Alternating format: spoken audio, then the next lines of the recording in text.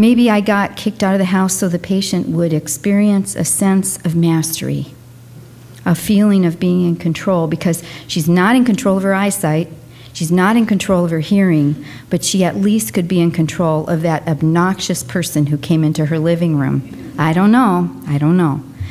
But you see, as humans, we are given the capacity to reflect. It sure doesn't always look good, but if it's all good, then I want to know, how could this be good? How can I open up my perception wide enough to see the goodness, to see the wisdom, to see the gift in what just happened? Now, I'm not talking about the good of the cartoons, the good of Hallmark cards. I'm talking about soul nourishment. I'm talking about depth of life. You know, castor oil taken all by itself is no big joy. But ultimately, if you administer it correctly, it can be a good remedy. Life doesn't always look good at first glance, and that's my experience. It can be pretty messy, yeah. It can be scary sometimes. It can be frustrating or puzzling. And because we've been given the ability to hang in there, the ability to wonder and reflect and call back what just happened, we can find the lesson in those icky, mucky moments.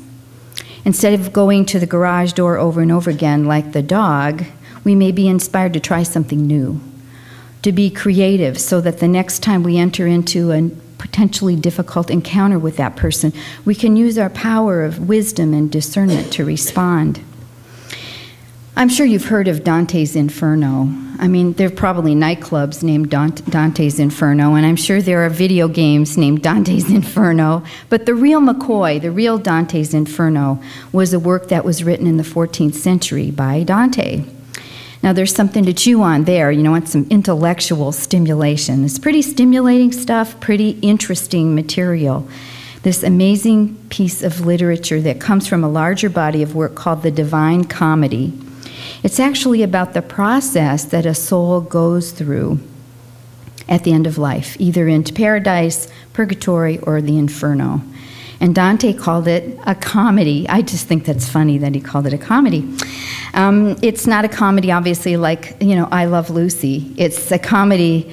In those days, a comedy meant something that was turned out good, you know, and it was not as deep, or it wasn't something that you chewed on so much. It was like actually called vulgar because it turned out to be an upbeat sort of thing. The reverse of that is a tragedy. So if the work was sophisticated and it causes you to think, then it's considered a tragedy. So life, if we use the 14th century Italian criteria that Dante used, and we use a unity perspective, life is a comedy. Because life turns out, right? Life works out. If you have the perspective, if you open up the scope, if you open up the vision and realize there's this great big jewel of life in front of us, and all I know is a tiny little facet of it. But if I open my vision, I see that there's more to it than what I can see all by myself in my little moment, in my little story.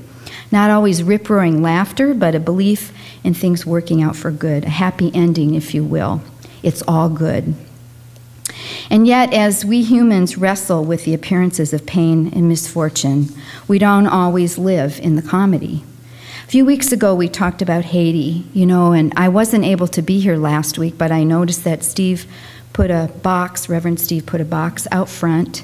And the purpose of that box, for those of you who weren't here, there are 3 nurses and a pharmacist that I work with at hospice, and they're going to Haiti in a couple of weeks. And I just thought, wow, what a great way to contribute, because this isn't just writing a check to somebody I don't know. This is sending practical things like Gloria mentioned a little bit earlier. So next Sunday, I believe it's March 7th, is the deadline, because they are going to take whatever it is that we donate and they are going to wrap it up, and then they have to, you know, weigh it and package it and take it with them on their trip to Haiti next month.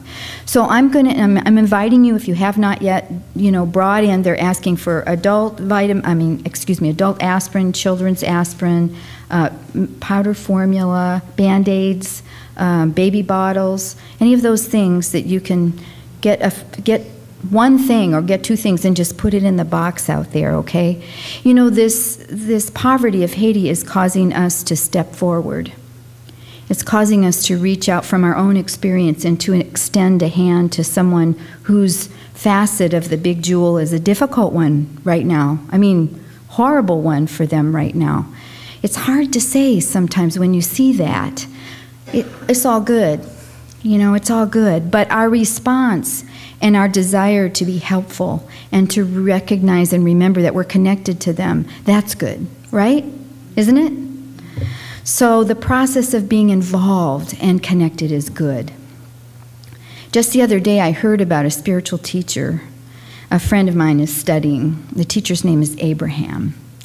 And the friend and I were talking about things being all good and how there are moments when saying that to someone can be hurtful and not helpful, to say it's all good when somebody's struggling.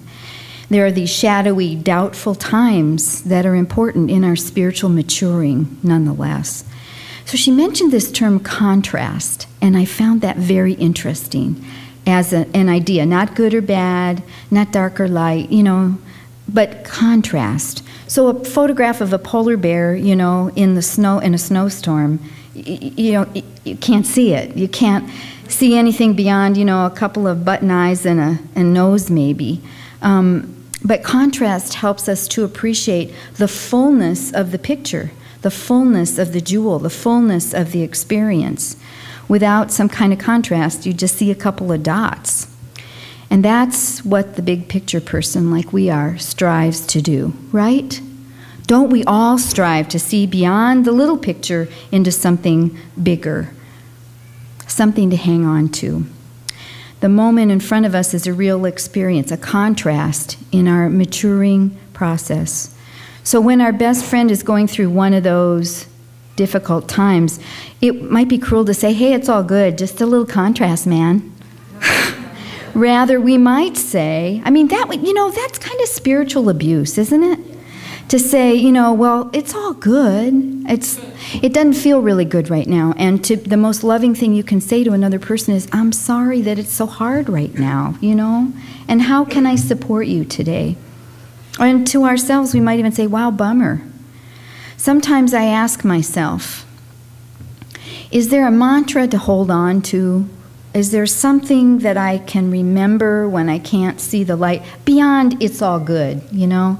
Is there something substantial that I can tell myself? And there are several that I use from the scriptures. You likely will have some of your own. First, seek ye first the kingdom of God. You know, don't be worried about the small stuff. Seek ye first the kingdom of God and his righteousness, and all these things will be added unto you. Think about God first. Put that at the forefront of your mind, the forefront of your soul. God first. And how about this? All things work together for good for those who love the Lord.